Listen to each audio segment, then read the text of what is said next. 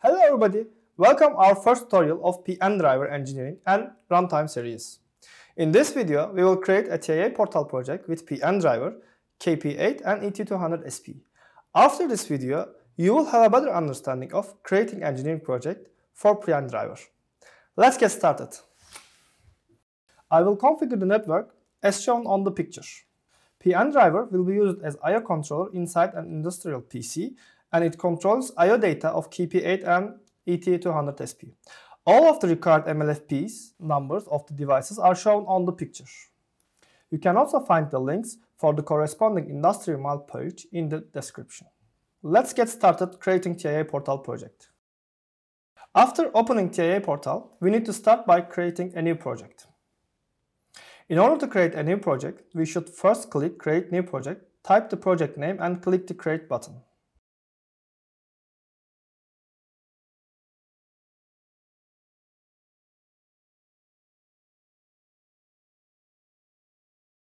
We are selecting Open the project view to switch the project view. After clicking the Device Networks tab, one on the left side of the screen, we will see the network view. From the catalog menu on the right side, we can find the devices we are using on this project. Let's add our PN driver with its MLFP number from search bar of the catalog menu. By double-clicking it, we will add PN driver to our project. We can switch to device view by clicking PN driver icon on the network view. Interface module needs to be added to PN driver in order to run it as a controller. This can be added from the communication modules from the right side. Since we will use Linux native variant in this project, we should add Linux native interface by double-clicking it. After adding our interface, we completed our PN driver path. Let's switch back to the network view and add our other devices. Let's search the KP8 with its MLFP number and add it to the project by double-clicking just like PN driver.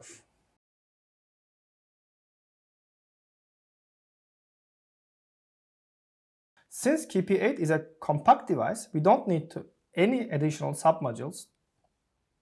We need ET200SP here. We can follow the same path before in order to do that.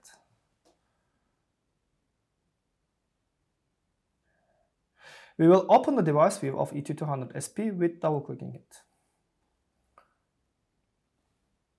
We need to add input and output modules here. Those can be found with their MLFPs. Let's add them into our device.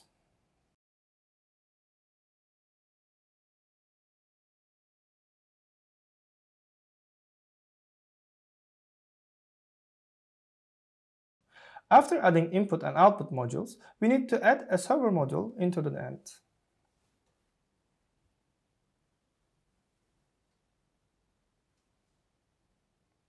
Let's go back to the network view and make necessary connections.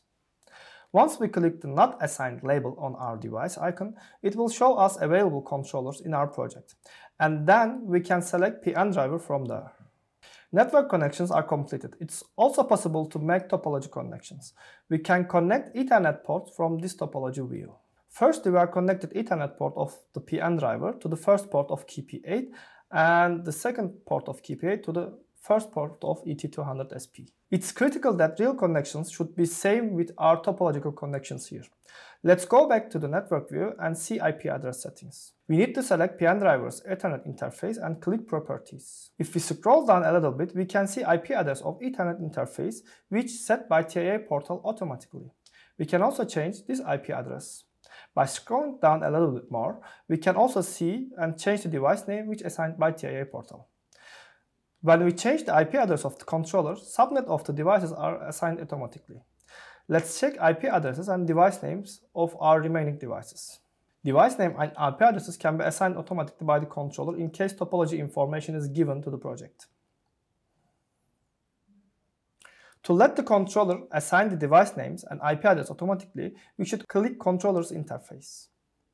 After selecting Advanced Options under the General tab, we should click Permit Overwriting Device Names of All Assigned I/O Devices option.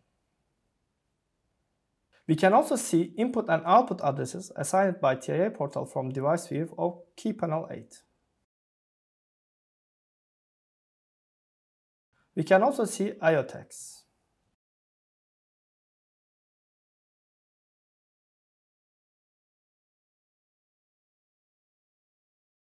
Let's check ET200SP's I/O addresses. As can be seen, input is assigned to 2 and output is assigned to 4 here. These are the IOtex.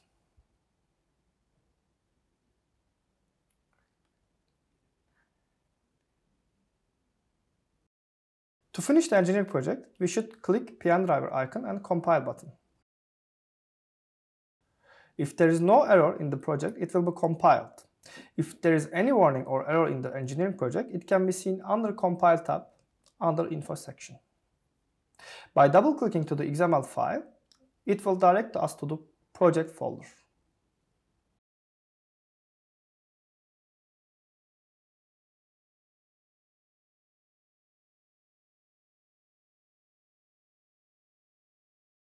Let's change the XML configuration name. We will be using this XML configuration file in the next video of our tutorial.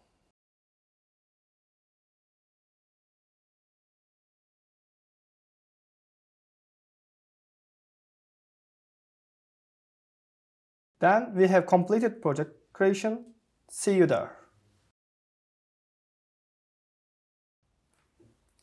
I hope this tutorial series helped you have a better understanding of PN Driver and engineering systems. If you have further questions, please don't hesitate to contact us from the email below. Thank you for watching.